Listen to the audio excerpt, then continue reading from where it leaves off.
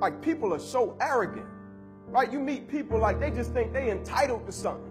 You know what I'm saying? Like, they think they're entitled to something for some strange reason.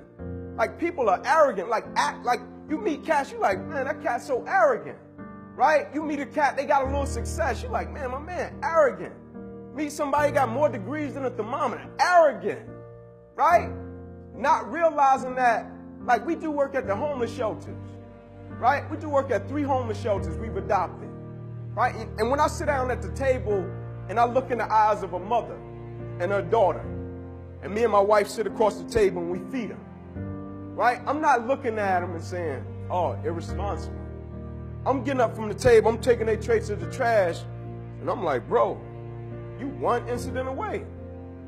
Like, one thing has to happen. You meet a father in there, you like, man, what you doing here? Man, house fire, lost my whole family. I'm in here, I got a job, I'm transitioning out.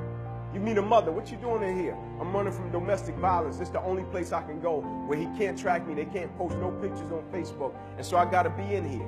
And so you start to look at life with a different perspective. But if you're in a bubble and all you do is go to a certain office, corporate office, you have your success, you sell what you sell, you do what you do, you make a little money, you walk around and you think like, I can't get touched. You think, can't nothing happen to me. I'm Superman. Man, life touch everybody. Everybody. Like, when the thing happened in Houston, the crazy thing about it, I hate pain. I hate seeing people go through struggle. I hate seeing people cry, get hurt. I don't like it at all. And I'm watching it, and people lost $5 million homes. People lost $50,000 homes. People lost $1 million homes. People lost $100,000 homes. But the thing that I love, when Cat showed up, ain't nobody say, hey man, what's your political background?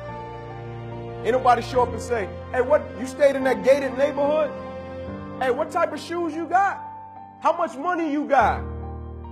The foolishness no longer mattered. A cat showed up and say, hey, you got a boat? Yeah, I got a boat. Cool, let's go get this old lady out of this house. Hey, you got a truck? Yeah, I got a truck. Let's put some water on this truck. Let's go help some people. Right? Like, the things that really matter and the focus about what was really important is the only thing they cared about.